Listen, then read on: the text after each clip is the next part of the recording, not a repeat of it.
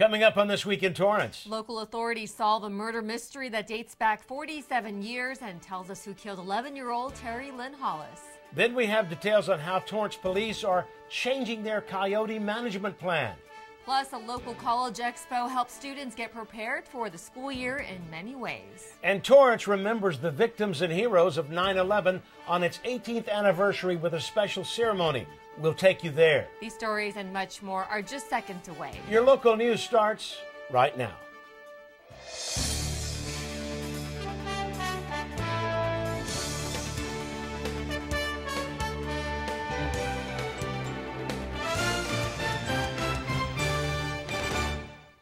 Hello and welcome to This Week in Torrance. I'm Jin Chun. And I'm Ben McCain. Thanks so much for joining us. Here are your top stories. A cold case investigation comes to a close as one Torrance family gets answers to the murder of 11-year-old Terry Lynn Hollis, who went missing on Thanksgiving Day 47 years ago. This crime is what nightmares are made of, and no family should ever have to go through such a tragedy. The Torrance Police Department released the name and image of the man identified as the suspected killer and rapist of the little girl who went missing on that November holiday. Hollis disappeared after leaving her home to go for a bike ride. Her body was found the next morning in Ventura County. During the press conference held inside the Torrance Police Department, the identity of the suspect was announced as Jake Edward Brown. Family members in attendance included Hollis's siblings, various agency members, and companies that played a role in finding the suspect. Brown, who died in 2003 in Arizona, was also the suspect in 2 other rapes following Hollis's disappearance. The Torrance Police Department eventually took on the case and worked on it for several years and conducted more than 2,000 interviews. The sexual assault evidence collected by Ventura County Medical Examiner's Office was submitted to the Los Angeles County Sheriff's Department Crime Lab for DNA testing in 2000. Biological evidence from Hollis was submitted into various systems, but there were no hits at the time. Then, in 2015, Torrance Police Department was notified of a new technology by Parabon Nanolabs, a DNA technology company that specializes in advanced DNA services. Torrance Police used that technology to predict physical appearance and ancestry from unidentified DNA. Parabon was able to make trait predictions. A snapshot was produced in hopes of generating a lead, but a suspect was still not identified. Later, a genetic genealogy analysis linked a possible relative to the suspect. Officials used another company, DNA Labs International, who successfully extracted DNA evidence from Brown's bones and were able to confirm Brown's remains matched 1 in 20 septillion to the evidence collected from Hollis. Terry's older brother, Randy Hollis, who was 16 years old at the time, addressed the public. I only wish that my parents were still alive to see this. Obviously, a lot was taken from us that day, and throughout my life, and I imagine Tammy's, Thanksgiving Day, I always allow for a private moment to remember Terry. We would like to thank the Torrance Police Department for their efforts towards finding this person. This was a case that detectives would just not let get archived or let it go. And they continued to follow up leads through all the years. Hollis said he thought this day would never come and that too much time had passed. Detectives who were originally on the case said it took 3 generations of detectives for this case to come to an end. But here we're not even getting justice. We're getting the third thing, which nobody really likes, which is just resolution. So yeah, we know how to resolve this. We know how we can close it. But there's no closure in this closing, and that's one of the things that's the hardest thing about, like, all these guys. Everyone's just glad that we know who it is, but there's also a sense in which you want to confront a killer and bring that person to justice. Amen. And that is just not going to happen in a case like this. Tune in next week to hear the full story from detectives who worked on the case and family members. Well, the City of Torrance Fire Department held a wreath-laying ceremony to honor the victims and heroes of 9/11. This year marks the 18th anniversary of that fateful day. Jocelyn Ortega has the story.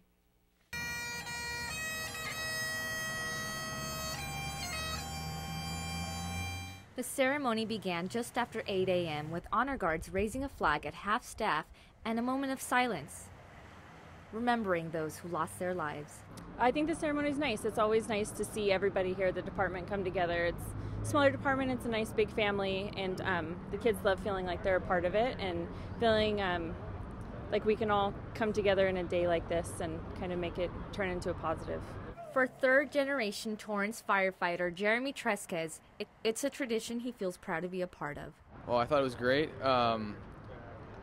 Obviously, every time I do a ceremony for 9/11, and think about the guys and gals that we lost at the World Trade Center. Always get emotional and always I'm so thankful for what they did, what they gave, and yeah, it's just a good reminder. The ceremony was led by Fire Chief Martin Cerna, who gave a narrative read from one of the funerals attended by Torrance Fire Department members during their New York trip in 2001. He says holding annual memorials helps him fulfill his promise to serve the community. It's a part of us, and it's incredibly important for us not to forget our family, our friends, and those loved ones that sacrificed their lives. Nearly 3,000 people were killed during the September 11th terrorist attacks. More than 400 of those were first responders. Fire Captain Dennis Costello recalls the efforts of those who made the ultimate sacrifice that day. It was the greatest rescue in human history. And it's important for us as Americans that we pass that on and we never forget the courage that they displayed that day. A day in history that will be remembered for years to come. For Torrance City Cable, I'm Jocelyn Ortega. Thanks, Jocelyn. The Torrance Fire Department welcomes the community to attend and remember the victims as the city hosts this event every year on September 11th at 8 a.m. The Torrance City Council recently approved new plans to combat the coyote population in the city. Council members passed with a 6-1 vote to approve new updates to the coyote management plan. The amendments to the plan include establishing an annual 5-month active trapping season between October and February. The $70,000 expense will go to Critter Busters to conduct a trapping program which includes the setup, maintenance, and daily checks of the 24 snares and 2 live traps. Next, they hope to trap coyotes in a geographical area rather than a problematic area, which allows for officials to work farther out than just the location of where a coyote was identified. Police Chief Eve Irvine said that snare trapping will not be placed anywhere it can be accessible to the public. They also plan to hire a part-time civilian staff assistant to oversee the coyote management program. Chief Irvine also talked about all of the ways Torrance police members have educated and enhanced outreach to the community, including the creation of a 24-hour coyote hotline. Another part of the agenda item was an explanation of an evaluation of potential environmental impacts that could occur from the proposed plan updates from an external environmental planning firm.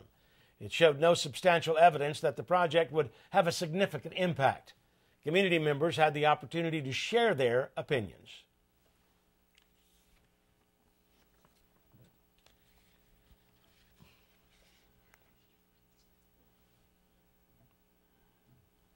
I will tell you, in the area where we were having the most problems, where I live, the county came in, took out seven or 9 of them. It's been fantastic. We haven't had any problems. They didn't multiply. There's not 50 bazillion of them. It's actually peaceful, quiet. You don't see people walking around with sticks as often. It works. But it is our responsibility to take the proper precautions on a personal level to be sure the odds of these things happening are as small as possible. This is part of having a pet. Trapping and euthanizing a handful of coyotes for 5 or 6 months out of the year is not going to solve the problem. How do we know the ones that we trap and euthanize are the ones that are going to attack or kill a pet? You can catch the full meeting online. Go to torranceca.gov or head to our YouTube page. Torrance police are enhancing security measures in their lobby come after hours. Police Chief Eve Irvine says between 10 p.m. and 7 a.m. there will be limited access to the lobby. While the front door will be locked, visitors can use the new intercom on the wall just outside the station for assistance. The intercom and 24/7 video surveillance will be directed to the Communications Division dispatch. In the case of an emergency, the intercom will serve as the immediate communication point. This new procedure will go into effect beginning Monday, September 16th. The South Coast Air Quality Management District Governing Board gave refineries the green light to step up safety measures. Despite many groups and community members asking the South Coast Air Quality Management District Governing Board to ban modified hydrofluoric acid, also known as MHF, representatives voted 8-3 to have refineries, including the Torrance Refinery Company, to enhance safety measures instead. The Torrance and Wilmington refineries both submitted letters to the SCAQMD before the recent meeting, stating they would install improved safety systems. The air quality panel had some opposition, saying it was now time to eliminate the risk, while others said it wasn't. Business and labor groups have raised concerns that phasing out hydrofluoric acid would threaten jobs. To watch the meeting, you can head to SCAQMD's YouTube page. An upcoming business bringing a new concept to Torrance is looking to hire. The Brews Hall, a multi-concept brewery and food court, will be located adjacent to Del Amo Fashion Center. Training begins early October, and they are looking to hire line cooks, prep cooks, cashiers, bartenders, barbacks, food runners, and back-of-the-house supervisors, to name a few. Comedian and actor George Lopez is partnering with South Bay restaurateur Michael Zislis for this new concept. On site, there will be multiple restaurants, including Lopez's Chingon Kitchen, Colin Cowherd's Herd Burger, Chicken Twilly, and Rockin' Fish Grill. A Torrance Public Works employee put his skills to the test at a national competition. Anthony Graham, a cement finisher for the City of Torrance's Public Works Department, competed in the American Public Works Association rodeo event at the MSA Trade and Training Show this past May. Graham tied for first place in the backhoe operating event and was selected to represent Southern California at the APWA National Rodeo Competition in Seattle, Washington recently, where he was 39th out of 67 competitors from all over the United States and Canada. He was the best out of all the competitors from the SoCal chapters. Congratulations, the APWA sponsored Graham to go on this trip. The Torrance Rose Float Association is kicking off their 65th anniversary with a special event. On Saturday, September 21st from 1 to 4 p.m., you can stop by the Pine Wind Garden at the Torrance Cultural Arts Center for a koto performance by Yuki Yasuda, as well as a tea ceremony demonstration. The free event will celebrate the city's 65th float called Our Garden of Hope and Dreams, which was inspired by the Pine Wind Garden. 32 high school students entered the 2020 float design contest. This year, Aaliyah Kang created the winning concept. The Torrance Rose Float Association also kicked off another fun contest asking what they should name the turtle in the pond that will be on the Rose Parade float. You can submit multiple names. The deadline is November 1st. The winner will get 2 tickets to the association's celebration dinner hosted the month following the parade. You can submit your name suggestion for the turtle at torrancerosefloat.org. Well, still ahead, the popular city pool gets a fresh look. We'll tell you how. Plus, you won't have to go far to get the best care for your furry friends. We'll be back in just a minute.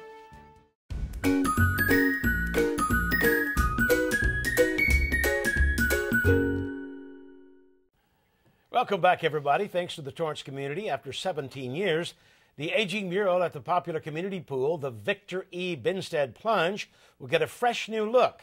Sarah Honeycutt tells us more. The Victor E. Benstead Plunge has been serving the community since 1956, and for 17 years the mural has captured the history of the people it serves. But soon it will be repainted to reflect a new era for the community. Kim Hubbard, Aquatics Program Coordinator for the City of Torrance, says the original mural began to deteriorate over the years, and with that there were also other changes happening at the plunge. With the deterioration over the years, it just so happened that the Torrance Unified School District, who used to practice here, their new pool got built, and so they vacated the premises of the plunge, and they're now swimming at their new pool. So as they transitioned out, we actually reached out to the students of the Torrance Unified School District for them to kind of give their input and to submit by a contest a concept that they would be interested in seeing on the wall at the plunge. The winning concept was then handed over to artist Emily Brantley from Journey of Faith. The church donated $4,200 to help make the new mural come to life. Kids come, people of all ages come here and are served by this pool. So we just really want to feature that in the mural. And I know Journey of Faith also has that same spirit of serving the community. So it's really a great joint effort between city and church to come together and make this mural happen. South Bay local and full-time artist Emily Brantley was honored when asked to commission the mural.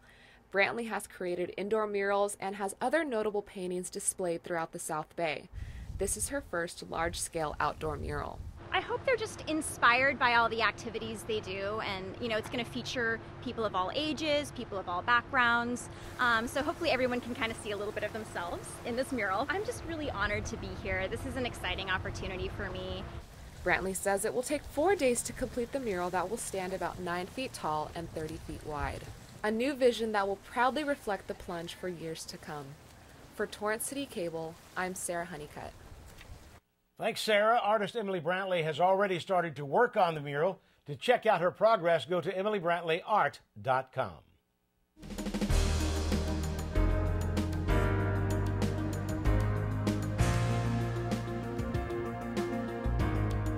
Dogs are getting the full VIP treatment at Dogtopia, a modern dog care facility in Torrance. It's equipped with a spa, daycare, and boarding space. Reporter Jen Marua was at the grand opening and has their story. Pup summer has never looked better for these canines. Owners gathered with their furry friends to get familiar with the newest doggy daycare in town.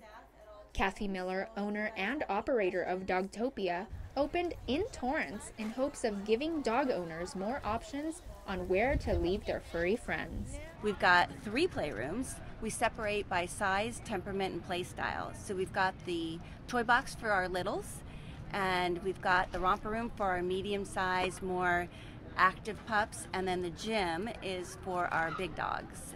A safe place for dogs to eat, play, and board, temperament testing takes place for pups to feel comfortable in their personal doggy space.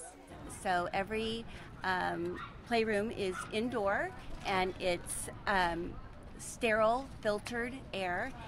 We have rubberized floors for paws, hips, and joints, and bacon-scented bubble machines in every playroom. We also have an app, a Dogtopia app, so that you can download and you can watch your pup play all day long in air-conditioned, beautiful, pristine facility. Canines at Play isn't the only advantage in this facility. Dogtopia offers a boarding space and full spa treatments. We have great offers. We've got monthly memberships, and we have a spa, so we do baths, nails, teeth, blueberry facials. That's a plus too. It smells delightful. Dogtopia's first South Bay location invited local dog owners and vendors to join the celebration. Betty Vu is a Dogtopia customer. I think it's a great place to have for your dogs. I have 2 dogs at home, and sometimes they just need to be somewhere else besides the backyard, and this Dogtopia is really great in terms of giving her a chance to play with other dogs, but it's indoors, so there's air conditioning, so it's probably a lot more fun than being in the backyard. Dozens of dog parents attended the highly anticipated social event. They got to enjoy the company of other dog owners and grabbed customized bandanas for their pups to wear. Smog City Brewery donated beer for the grand opening kickoff, and Infinite Love Animal Rescue was there with 2 4-legged fur babies ready for adoption. With local vendors selling pup-friendly items to grabbing a tour of the Dogtopia facility. For Torrance City Cable, I'm Jen Marua. Thanks, Jen. For more information about Dogtopia services, you can visit their website at dogtopia.com. A free meet and greet offer is available for new customers, and all dog parents are encouraged to stop by and check it out. If you're looking to upgrade your home with new furniture or just need a fresh look, there is a new store that will help you do just that.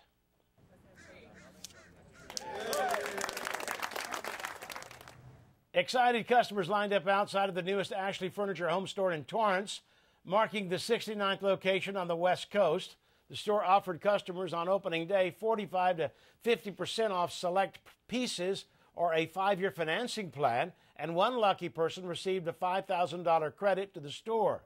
They are located on the boulevard in the Torrance Promenade Old Town Mall. Officials say they came to Torrance because of the demographics and are looking to serve the community. Ashley is the #1 manufacturer of furniture in the world and #1 retailer of furniture in North America. Ashley Furniture also works towards giving back to the community through special programs. We have a program called Hope to Dream, which is our way of giving back to the communities where we do business. We had a great event last night in Dodger Stadium. We gave away over 100 beds to very deserving children in all of our areas in Southern California. Corporately, Ashley's given away almost 90,000 beds in the 8 years the program has been in existence, so we're really excited to be part of that. Hope to Dream by Ashley Furniture. This is a great business to add to our city, a great resource for all of our citizens to come and pick up something new if they need to get some furniture for their homes. It's a great because I get to welcome businesses in the city of Torrance. It's the business community that brings in the revenue for the city. The brand was established in 1945 and in 2017 was named one of America's best employers by Forbes. They have one-of-a-kind home furnishing values, selections, and service. You can visit them online as well at ashleyhomestore.com. An active global lifestyle brand is bringing a new collaboration to its stores. Fabletics, located inside the Del Amo Fashion Center, announced its second collaboration with singer and actress Kelly Rowland that combines her perspective as a performer and as a fashion icon. Rowland says this line will create silhouettes that are deeply personal and celebrate the female form. The apparel includes corset-inspired details, accentuating the body in beautiful rouge tones and reversible jackets that serve as perfect transitional pieces. Fabletics was co-founded by actress Kate Hudson in 2013. It offers apparel sizes ranging from extra small to 3X. The fall collection will be sold in 10 countries and is available at fabletics.com. A Torrance company will soon launch an exclusive partnership with Los Angeles World Airports. Landi Renzo USA, the American subsidiary of Landi Renzo Group, announced a collaboration with Los Angeles World Airports, the airport authority that owns and operates LAX. The global leader in alternative fuel systems for the automotive industry will deploy Ford F-250, 350 cars fueled by compressed natural gas used to support LAX's fleet operations. The cars come directly from the Ford manufacturing plant to Landi Renzo USA's facility in Torrance, where they will be converted with the Landi Renzo's eco-ready CNG system. The company is the only approved Ford QVM developer for pickup trucks certified by California Air Resources Board. This is one step in continuing to reduce its emissions. More than two-thirds of LAX's fleet cars use alternative fuels, with 68% of these using CNG.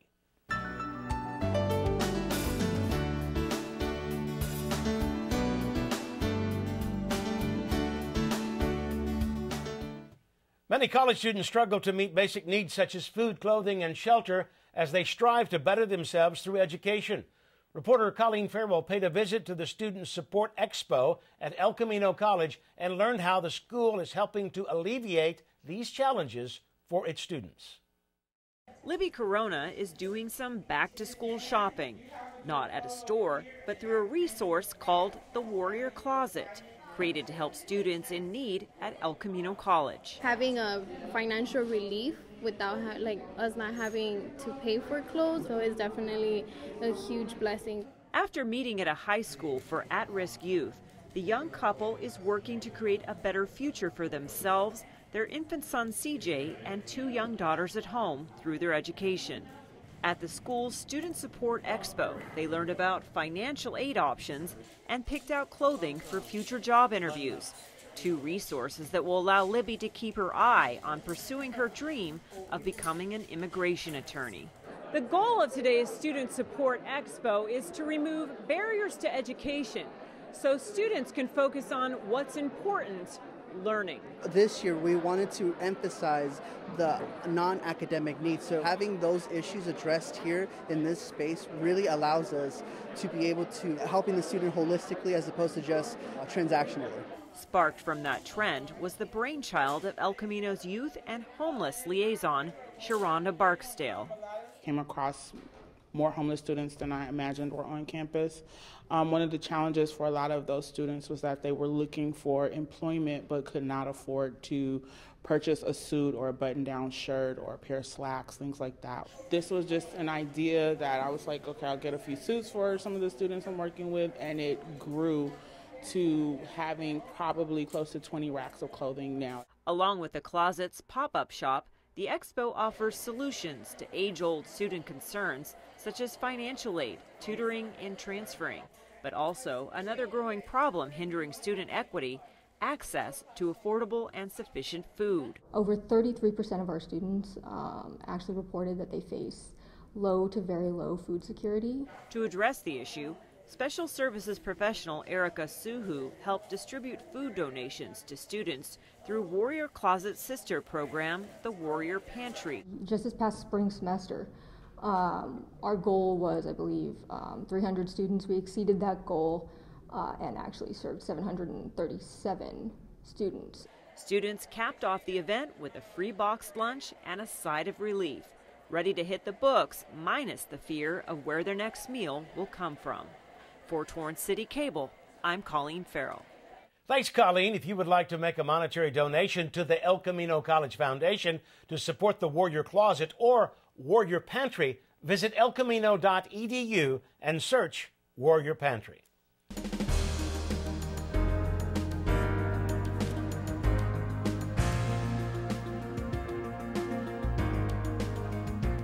September is Pedestrian Safety Month, and the Torrance Police Department is partnering with law enforcement agencies across California to promote safe behaviors that allow drivers and those on foot to get to their destinations safely.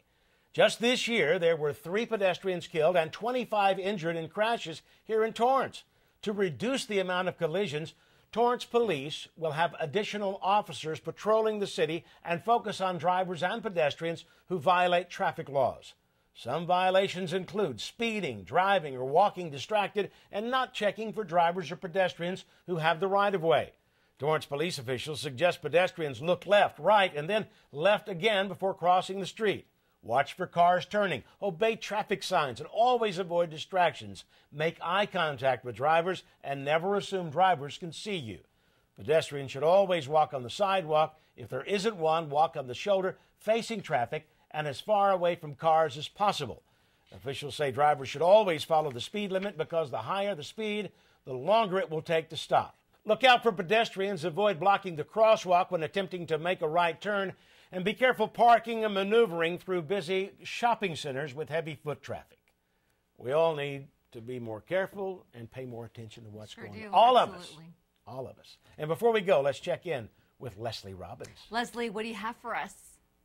What's up, Jin and Ben? Coming up on the sports desk, Football Week 2 is officially in the books. We've got all the highlights, getting you caught up on volleyball, golf, water polo, and tennis. Plus, what the kids did on their summer staycation, sports camp. That and a Torrance alum makes his MLB debut. That plus so much more. Please watch every day at 4 and 9:30. Back to you guys in the studio. Thanks, Leslie. Well, that does it for us on This Week in Torrance. I'm Ben McCain. And I'm Jin Chun. Thanks so much for joining us. We'll see you next time.